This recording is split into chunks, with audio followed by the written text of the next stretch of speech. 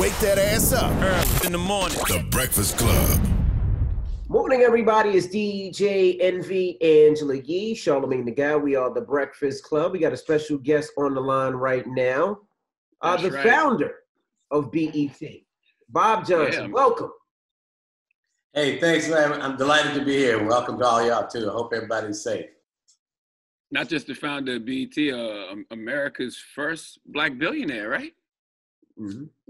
Yeah. You work hard enough, they pay you stuff. That's right. Now, you just made some noise because you released a statement calling for the federal government to pay $14 trillion in reparations to the descendants of slaves. I know why that's necessary, but tell the people why that's necessary.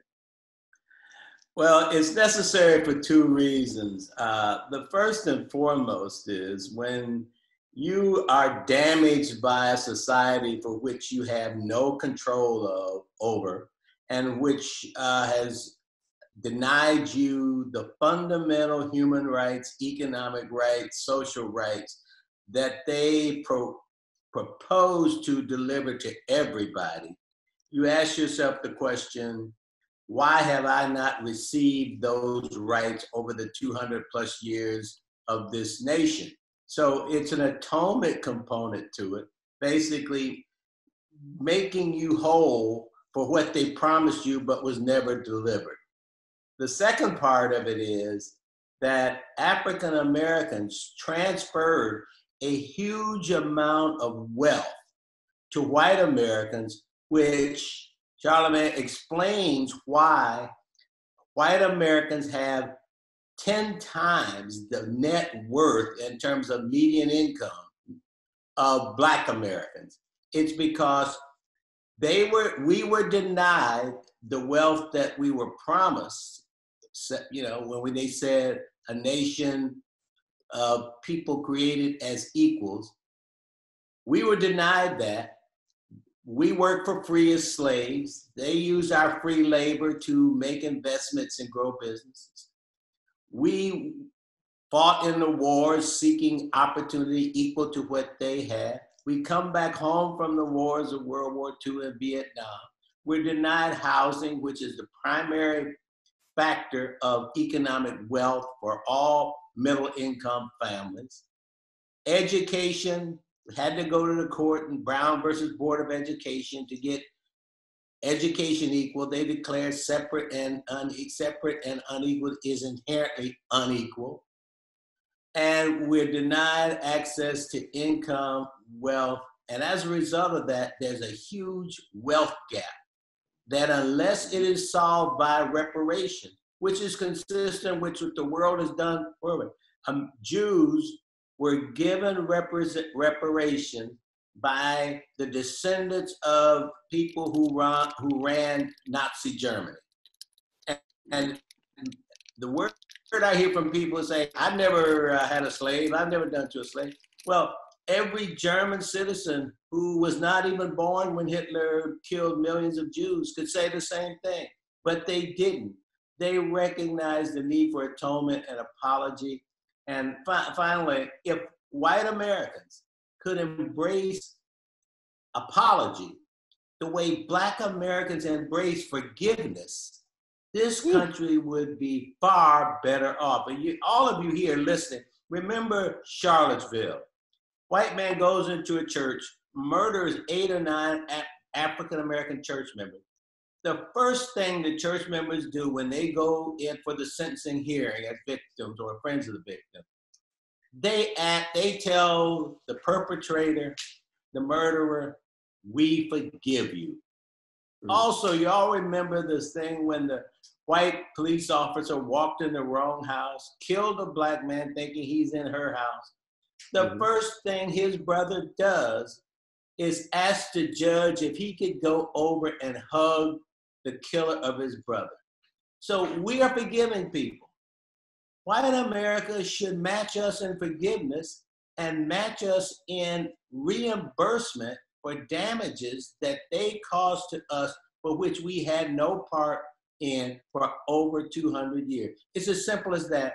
We have the money to do it because already we're doing it. White Americans, if you go to a group of white Americans today and say, Should we help you with food stamps? Check your box, of course we'll help you. Will we help you with Section 8 low-income housing? Yes, we'll do that. Will we check you with welfare program? Of course we'll do that. But when you ask them to give you cash to make you equal in a capitalist society, which is the defining factor of wealth and equality in a capitalist society, is access to wealth, they will say there's something wrong with giving you money because that was 200 years ago. Vice President Biden said, and I quote, "I'll be damned if I will give anyone any money for something I didn't cause." Now, that's the mentality.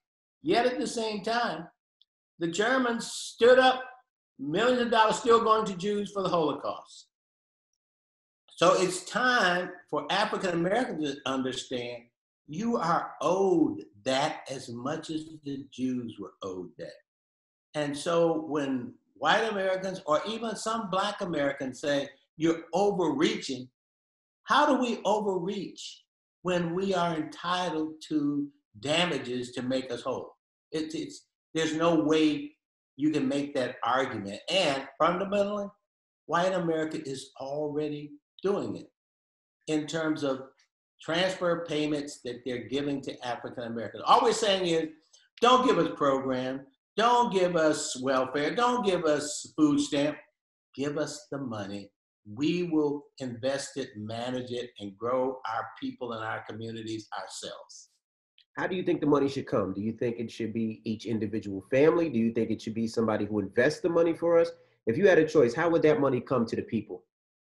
Well, it's a good question. Here's the thing. I fundamentally believe that every African American who's a descendant of slaves, regardless of their income, regardless of their position, is entitled to reparations. Because reparations carry atonement. It carries an apology, which is one of the things that's missing in this nation. Collected from taxpayers. And we've done that. We take taxpayer money to pay food stamps. We take taxpayers' money to pay welfare. We take taxpayers' money to give low-income housing. So we do it. We even take taxpayers' money to send it around the world to other countries who we want to be like us. We have something called USAID. It's an agency of the United States government. They go around and look at countries where they can use this money to foster rule of law, foster democracy, foster better conditions so there's no revolution in those countries. But when we ask them to do it here, they find it impossible to come to grips with the fact that African Americans are due and entitled to reparations. I'll tell you something that you may or may not know. After World War II, French American Jews who were French were living in the United States filed a lawsuit against the French railroad company that transported French Jews to extermination camps in Germany. The American government, not wanting to have a dispute with one of our World War II allies and a long-term ally for us going forward against Russian communism, they cut a deal. Here's what the deal said. The French said, pass a law that says the American Jews can't sue you, can't sue the train, and in return, we, the French, will give $60 million to the American Jews. If that's not reparations, based on what America thinks is in their best interest, I don't know what is. So I'm saying, if it's in your best interest to have French Jews walk away from a lawsuit against the trains, why is it not in your best interest to say to Black Americans, why not give you what you are due? Every dollar of your labor, unpaid for, went into building this country. Every white American can trace some connection to slavery for their wealth disparity. And the wealth disparity shows like this. The median African-American family has a net worth of $17,000. That means half have more, half have less. the median net worth of a white American family is $170,000. Now, how did they get that much money more than we did? It's only one reason, unless you assume that we don't like to work. We do. Let's assume we have no commitment to protect and help our families achieve wealth. We do. Unless you assume that we have some DNA in us that make us not able to manage money. Not true. I'm pretty much proof of that. Mm-hmm. So the point is, the only reason is we were held back while they were running forward. So just take this simple analogy. If you're running ahead of me, you're 10 yards ahead of me, running at 5 miles an hour. I'm 10 yards behind you, running at 5 miles an hour. You know, I will never catch up with you. Right. It's just simple fact. So that's my point about why reparations and the way we arrived at the 14 trillion, simply this. This is how much net worth and wealth white Americans have. This is what Black Americans have. Bring us up to your level in wealth, and that will cost you, depending on whether you do it over 10 years, 20 years, or 30 years, $1, a certain amount of dollar amount. But don't give it to me in program. Don't give it to me in Section 8 housing. Don't give it to me in food stamps. You know, to quote Cuba Gooding, show me the money. And with the money, I can prove to you that I can manage well. I can build economic equality for myself and my family. I have the same motivation you do. And that is all we're asking you to do. And you've done it. You do it around the world in your foreign policy. You spend X number of $1 million in programs already for us. Just move the money from A to B. That's all we're asking. We're not asking you to do any more than what you're already doing in many aspects. Let me ask you a question, OG Bob. Do you think money could change a system, though? Because we're trying to dismantle this system of white supremacy, and I want reparations for slavery as well. But would it be better served going towards like education, healthcare, housing, or loans and grants for small businesses, or should everyone just get a lump sum of money? Hey, Guy, let me ask you a question. If you had all the money that you want, would you be concerned about educating your kids?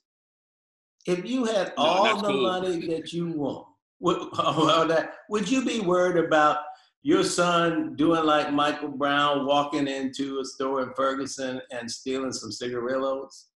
Would you be concerned about your brother or your son in New York City, like Eric Gardner, selling Lucy's?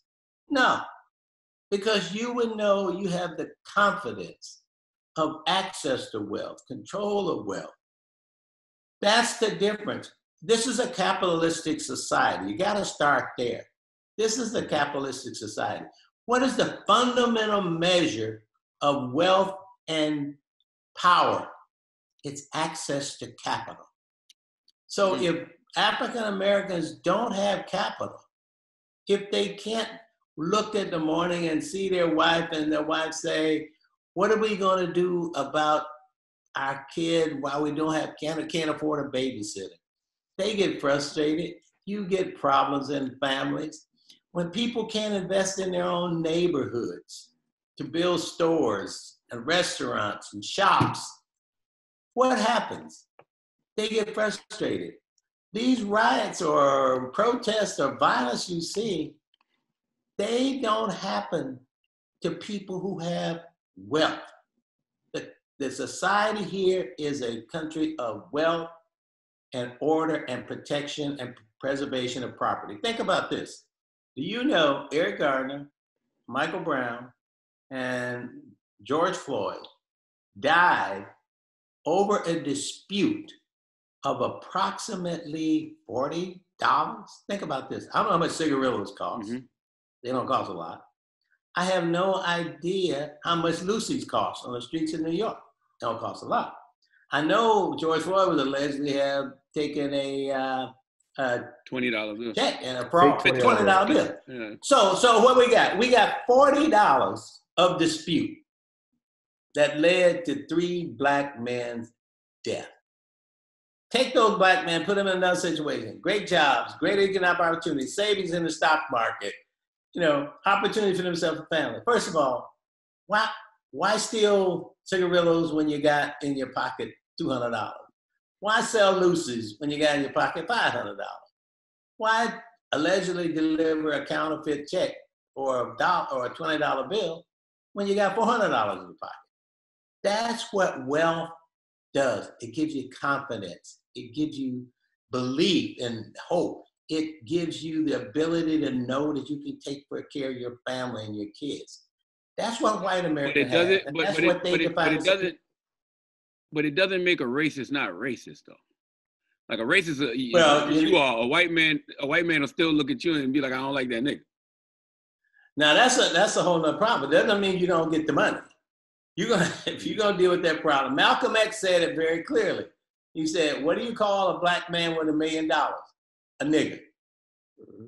So you can take one step at a time, or 2 steps at a time. Martin Luther King said it even different. He said, "You can't legislate morality, but you can regulate behavior."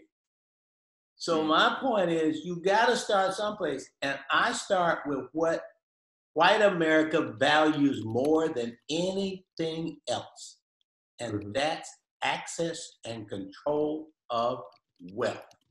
So if I want to start being equal to somebody, I'm going to go to the thing they value most, because that's how they define themselves as superior. I have more wealth than you. I have more access to wealth than you. That's the way they define themselves as a superior nation. People talk about American exceptionalism. American exceptionalism is based on 2 things. One, the belief that we are a superior moral nation.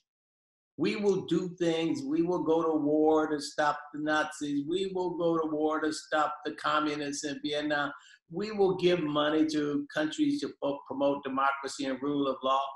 And supposedly, we will care for people in America to make them equal in opportunity and rights. But so why don't we hold our money?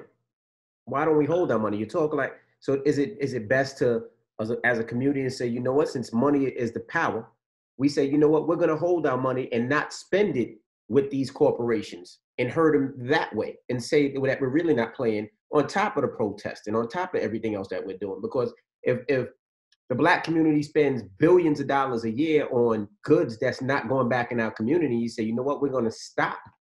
Will that hurt them in the pocket? Will that make them, open an eye? The way the way you look at economic wealth is you have to control it. And you're absolutely right. But the answer to that question is this, and I often quote this song, my favorite song about how we deal with the situation we're in. It's a Bob Marley tune called Redemption Song. Mm-hmm. The line that I always quote in Redemption Song is this: emancipate yourself from mental slavery.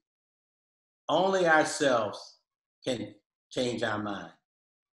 Black Americans have to emancipate themselves from mental slavery that we cannot do for ourselves. And once we start doing that, your answer is right. Because if reparations were issued today, and over 30 years you gave Black people $14 trillion, most of that money, unfortunately or fortunately, depending on how you look at it, will go right back into the white consumer community. They spend it all there. And so to me, that's another thing I say, why are you worried? You're going to get the money back anyway. But to your point, get Black Americans to build their own society, it's a mental thing.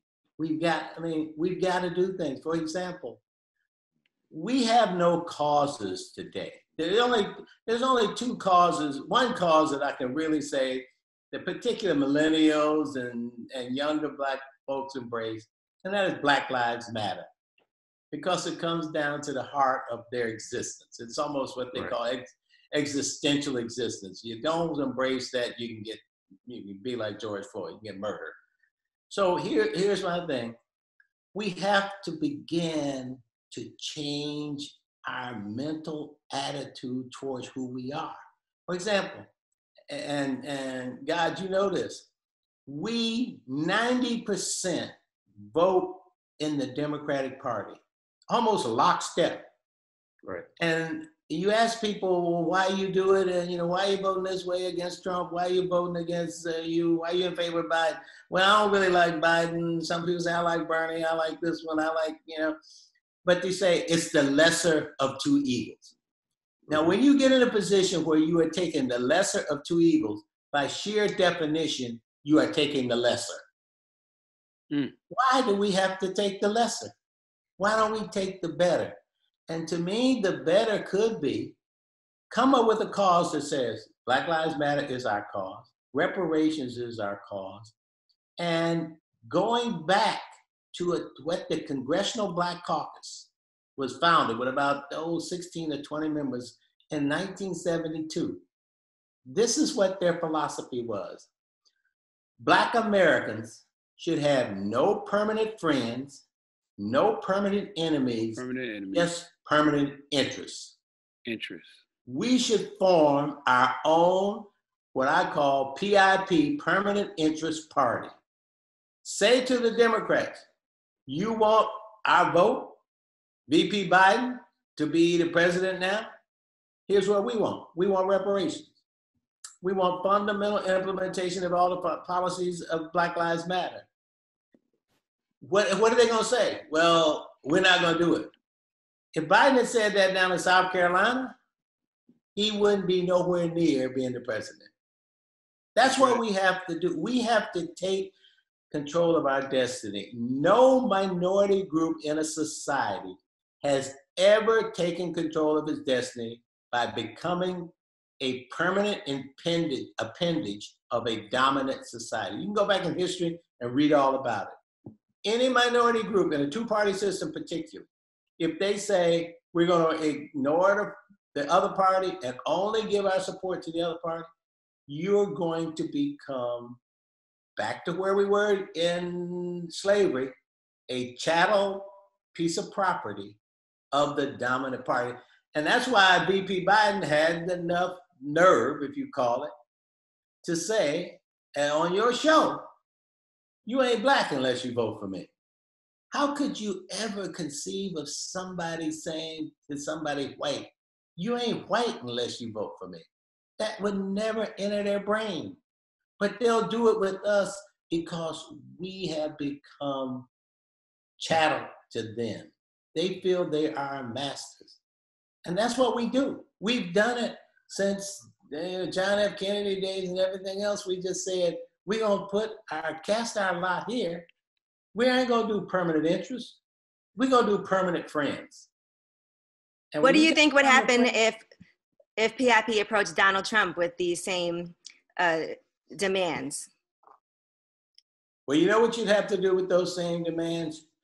To get power and control power, the first thing you got to do is show power. So if you want to make somebody else concerned about your ability as to be the balance of power between Republicans and Democrats, you know what you do? What you do is this. You simply say, guys, let's demonstrate our power. Let's vote PIP, Black Lives, BLM. Let's put in that line where it say President, BLM, PIP, whatever you want to put in that line. Now, all of a sudden, all of those Black votes in key states, so-called toss-up states, and basically that's what happened with Hillary. Black folks said, I ain't motivated enough, I ain't gonna show up. Trump won. Show white America that if we move left this way because they're in our permanent interest, or we move right this way because they're in our permanent interest, we become the power brokers in America. We're 40 million strong, growing faster, we and the Hispanics, growing faster than the white population. So I don't care how you're feeling now. 10, 15 years from now, the majority of Americans, based on demographic growth, will be minorities. So if we don't take the mantle and become the dominant influential minority in a power broker, power balance sense, I can assure you the Hispanic vote will be. They will vote as a block. They don't vote as a block the way we do. So I would say to President Trump, you want to contest for our votes? Here's our demands. Stand up to them and we can talk. Go to the Democrats. Here are our demands. Stand up to them, we can talk. Even just recently, I read where President Obama said young people should challenge the political authority. And the political authority to me is challenge the Black leadership that is somewhat old, somewhat moribund in their ability to confront the Democratic Party. I can tell you this, I worked on Capitol Hill as a press secretary, and I know this. There's some 60 plus members of the Black Caucus. The Black Caucus, if they wanted to, could control Nancy Pelosi.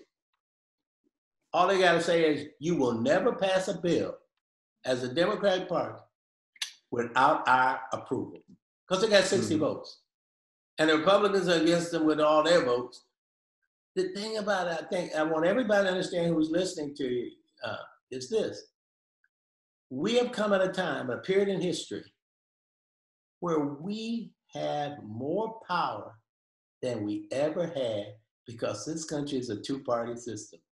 They can't win without us. But if we keep giving all of our votes to one party, we are diluting our political power. Why would anybody do that? And all I'm saying is that's a simple fact, and they know it. You know, I tell you, when I was running BET, and I'd ask the Democratic Party to put some money in BET to turn out the Black vote, here's what I'd get from the campaign advisors.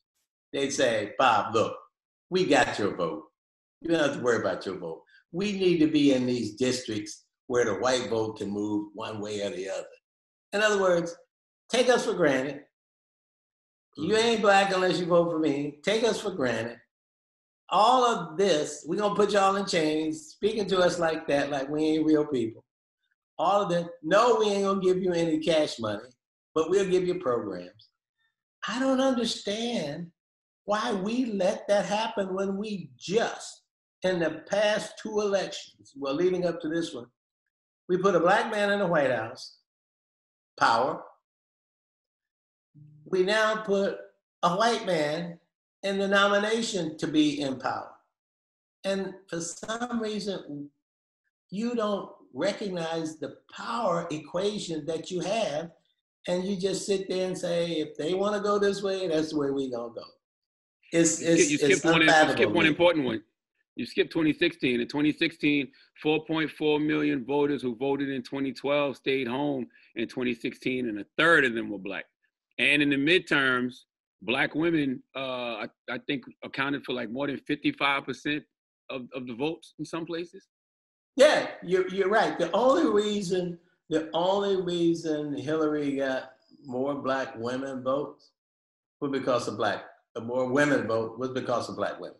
White women exercise what I call PIP, permanent interest party. They say, look, we going with this guy named Trump who we think can help us better than Hillary could.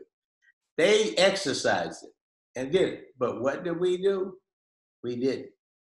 And as a result of that, here's what happened is if we channeled that, I mean, it's not, the thing about this, reparations nor voting in our own interest are not difficult things. It's a mental problem. We got to accept the fact that we have power. You know, to me, when people talk about white supremacy, you know why white supremacy is the dominant force? Because you have to have a group that allows them to dominate you. You can't be a white supremacist or white racist without somebody out of fear or either by being co-opted are willing to let you dominate them. That is it. If you look at any history those people who were controlled by a dominant group were either coerced physically in terms of threat, fear of annihilation of some sort, i.e. what happened to the Jews, or they allowed themselves to be co-opted and said, don't worry, we're going to take care of you, just be quiet. Accept the fact that you are inferior without our superiority protection. And I was a history major throughout my whole life at the University of Illinois and Princeton University, and I know for a fact that Black Americans at this time really had no cause. We had a cause in the civil rights. We had a cause, even during the war on poverty, we thought we were going to get better. We believed it. But now our cause has reverted to, and I believe Black Lives Matter. Black Lives Matter, for me, is far beyond just keeping us from being killed by the police. It's that we have standing in society and give us our due for having standing in society. You ask us to go to war for you. We go to war in Europe and you make us truck drivers. We can't be in the combat arms because you don't believe we're equal to you to fight, but we're over there while we're being murdered and lynched back home. But we're over there fighting for something you said we should believe in. We go to Vietnam to fight people, as Muhammad Ali said, no Viet Cong ever called me a nigger. But we go and we die, and now we're on the wall in DC. But yet, George Floyd is dead. Eric Garner is dead. Breonna is dead. But every time you call upon us to be a good citizen,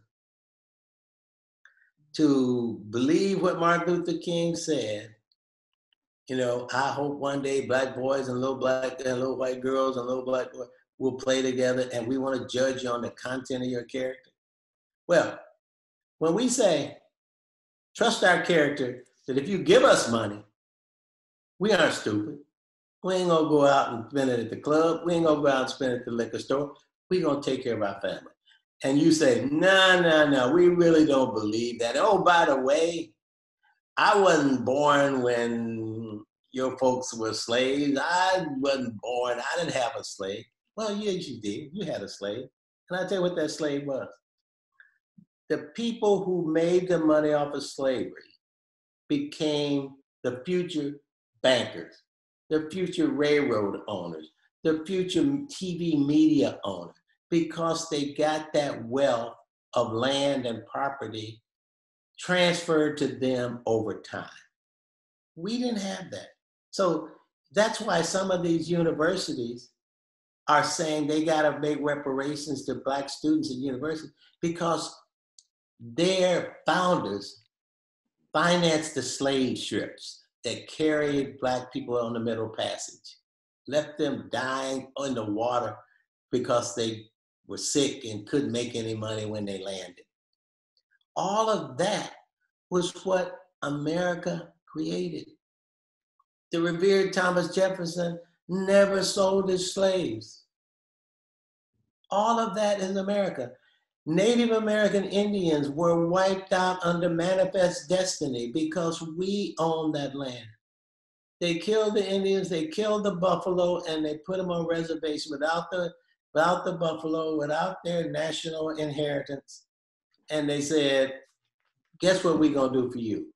We got something for you. We're gonna give you casinos. So you can be happy that you got a gambling casino now. That is America's legacy. And so what to me is atonement, forget the cash for the moment.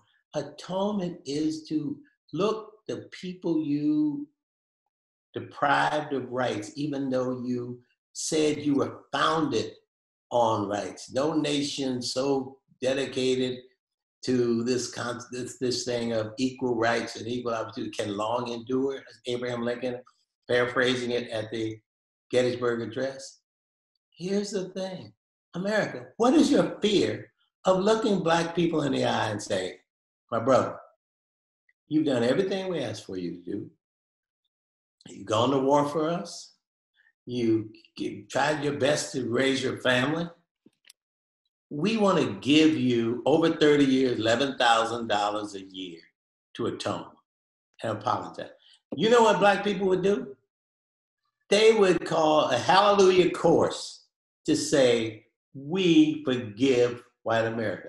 The great, great President Mandela, the first thing he did when he was out of prison at Robben Island, to his inauguration, one of the first people he invited to be at his inauguration was the jailer who controlled him on Robben Island. That is the forgiveness of people of color. But you ask white America, you ask Mitch McConnell, oh, I don't know how to do this. I can't figure out this. I didn't do anything. You ask Joe Biden, I'll be damned if I'm going to give anything. You ask some of these Black folks, oh, I'm scared to talk about reparations because the white folk will get upset and they'll vote against us and then we lose the election. I'm saying, young Black folks, old Black folks, you will always be economically unequal in this society unless you attain wealth compatible, equal to the majority of white Americans. So if that's your destiny, if you want to take that as your destiny, just raise your hand and say, I have no problems with white people being 10 times more wealthy than I am. Then, you go back and do what you do. But that's your fate. It's nothing, there is nothing that change. Final thing I will say this, when I used to talk about this, the Pew Research firm, which is a big firm that does a lot of research on social, economic, and political issues. They stated this, and this is something I think every Black person, every white person should understand. Mm-hmm. They said this, Black Americans, the children of Black Americans whose families were solidly middle class in the 60s and 70s will never attain the wealth of their parents. Now, think about that. If you will never attain the wealth of your parents, and your parents are already 10 times behind white American families and parents, tell me where you will be in 20 years. Mm. And all we get from everybody, from business leaders and politicians, is we got to bring unity to this country. We got to focus on this issue. I mean, I'm listening to the people in Minneapolis say, we're going to have a civil rights investigation of the police force in Minneapolis over the past 10 years. Now I ask all of you guys sitting here, who over the past 10 years have been running the police force in Minneapolis? The same white people who now want to investigate. White people. The police in many cases are tools for scapegoating of the white leadership class that control the police. They say to you, it's your problem. Well, you hired me. You set the training policies. You determined how much I got paid. You gave me my assignments. And now you're saying I did something wrong? I was working for you. How do I do that? How do I have the blame now? But that's their scapegoat. And it's a pablum to us. Oh, we're going to have a civil rights investigation of the people we've been running for 10 years. And you say, whoa, why don't you have a civil rights investigation of you? You've been running them for the past 10 years. And so you understand how the police are frustrated. They get it from both ends. I wouldn't even be a policeman today for anything in the world because it's a no-win situation. You tell me what to do. You tell me to arrest somebody for Lucy cigarettes? And then when something happens, you blame me? You tell me police to come back. The police go overboard with the chokehold and the brutality, so they bring a lot of that on themselves. Like a lot of the policemen go into a situation scared, pull out guns when they don't have to, use force. Overly aggressive. Yeah, I understand that, but ask yourself this: who hired the police? Well, you expect police to come into a job, guy, 19, 18, didn't graduate from college, high school guy. He's supposed to come in and say, oh, my job is to discern the issues that affect my relationship with the community. These guys aren't trained. But your father was a police officer. He wasn't. You would say your father was a police officer. He could discern what was right in the community and what was wrong. And you know why? Your father, as a police officer, has an identity with the people you police. Mm-hmm. Yeah. Now, if you bring all the people who have an identity with police, because, go back, take Michael Ferguson. Michael Ferguson walking down the street, black police officer, he probably knows him. Maybe knows his mother's sister. Michael Brown. Maybe going out with his... Michael Brown. Michael Brown. Mm-hmm. Yeah, Michael Brown and Ferguson. Maybe he's going down there. Not only do he know Mike, he may know Michael. Or he may know Michael's brother. He ain't going out with Michael's sister. He wants to say, his first thing is, Michael, what are you doing? He doesn't see confrontation because he's part of Michael's legacy, part of Michael's community. So when I say the police do not just pop out of the earth. Police are hired, trained, paid for by a capitalistic system to say your job is to protect property rights of the society. That is what they do. So yeah, you can blame individual police, and everybody's responsible for themselves. But I'm talking about in a systemic way, overall. You tell me that's like saying, we got people who are bad in and of themselves. Once they put that uniform on, something changes in their natural. No, that uniform is somebody saying, you put this uniform on, here are your requirements to wear that uniform. And I feel sorry for some of them because they don't know what to do. All they know is this. Our job is when I'm walking down the street and I see somebody who look like they're black or are black in a neighborhood, my immediate instinct is they shouldn't be here. I mean, I can tell you personally, and every black person you talk to can tell you personally situations where a black man is someplace where either white people say they're in that position because they're black, or they're in this position and they're black and they shouldn't be there. I can tell you right now, I have been in some of the best restaurants in LA, best restaurants in DC, and I'm out there waiting on my car, beautiful Jaguar, Ferrari, whatever I had at the time. Okay. White couple get out of their car. I'm sitting there waiting on my car. They come up to me and they hand me their key. They think you're the valet. They think you're the valet, absolutely. You got it. Because in their mind, that's where I be. That's what I mean. That is what is the situation in a mindset that exists. And when you hire those people, we got to change the mindset. We got to change the mindset all across the board. Because even with what you just said, even if you got the wealth, people still view you a certain way because of your skin color. Absolutely. Malcolm X said it better than I could. What do you call a black man with $1 million? That's what it is. I mean, I tell you, I'm gonna let you go. I'm gonna tell you one more anecdote. I'm gonna let you know. Okay. Mm-hmm. So my daughter is an equestrian. She rides horses, and so it's very expensive to be an equestrian. So I had a farm in Virginia, and one day I decided I would go down and ride horses. Now, this is a 200+ acre farm, with horses. I walk in, and there's this white guy who is there to do something to the plumbing system. I walk in, true story. The white guy who's the plumber looks at me, walk in, and says, hey, now I own the farm, 250 acre farm, heart of Rolling Hills, Virginia, and everything else. I own the farm. He looks at me and said, hey, if you hear the mop, you better hurry up because I'm getting ready to shut off the water to fix the plumbing. Damn. In other words, this guy's mindset, his computer mind, would not let him ever conceive that a black man owned a farm in Middleburg, Virginia. It just was out of his scope of understanding. And so all of a sudden he says to me, you better hurry up and mop because I got to do this. Now, I'm not saying he's a blatant racist, but his mind would not allow him to see Black wealth that would allow this to happen.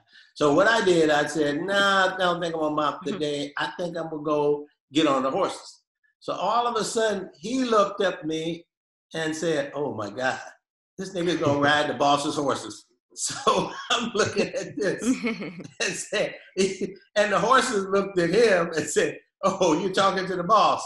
So the point I'm trying to make is this, guys, look, you are not going to change racism at all. But that does not have anything to do with you not getting paid for past damages to your people. That's the thing I make. And the only way you're going to do it. We can build our own system. We can build our own system with the money. Once you got the money, once you got the money, it's up to you. Now, if we end up giving it all back to them, that's on us. But give us what we are due. That's fundamentally the only thing I can say. Well, thank you so much for calling, man. Yes. We appreciate you, brother. Yes, America has to atone for its sins of the past, especially slavery. And Bob, don't forget to leave that house in Anguilla for me in your will, okay? That house you got in Anguilla, leave that for me. Why are you killing him off already? Yeah, wait, why you let him go like that? I didn't kill him off. God. When you get reparations, you go buy your own house. There you go. Hey, there you go. Keep fighting, Charlamagne. Yeah, that's right. Goodness gracious, y'all. Thank you so much, Bob. I'm hoping to see you Sunday, though.